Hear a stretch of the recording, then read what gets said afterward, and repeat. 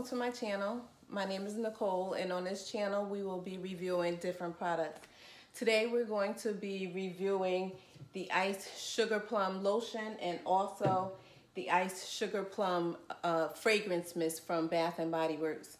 If you watched my last video, I did a haul with these products in it, and I just wanted to talk about them just for a few minutes to give my opinion on them.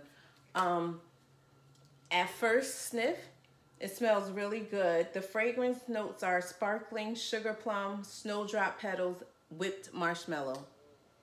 Definitely get the creaminess from the whipped marshmallow and that sugar plum as well. You can smell the brightness. However, I wore this all day yesterday. And I don't know, it probably lasted an hour. So in my opinion, I would either layer this with something or just use it as a mist for your house, your sheets, or something like that, if you want to keep it. But to be honest, this is going back to the store. Yeah, no, I can't. It's not for me. It smells good though. I can't even, lie to you. And as for the lotion is very moisturizing. It has a good consistency. It's not too thick, it's not too thin. However, and it smells different from the spray to me. I don't know if you all experienced that as well. If so, comment down below and let me know what your experience has been with this Iced Sugar Plum. Do you like it? Do you not like it? What are your thoughts on it?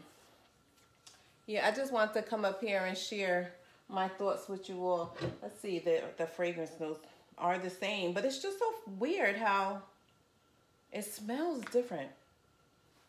I don't know what it is. Let me see. I mean, it could be the alcohol in the spray that's giving it a different smell. But for some reason, it smells more brighter.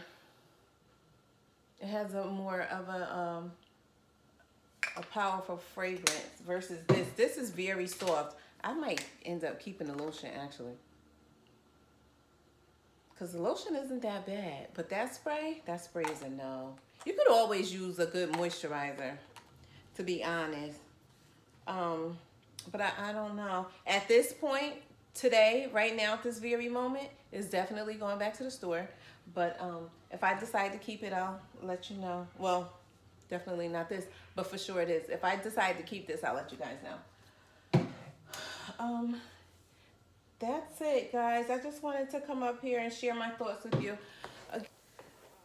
Please share your thoughts in the comments, and also give me a thumbs up, like this video, and subscribe. Till next time, friends. Bye-bye.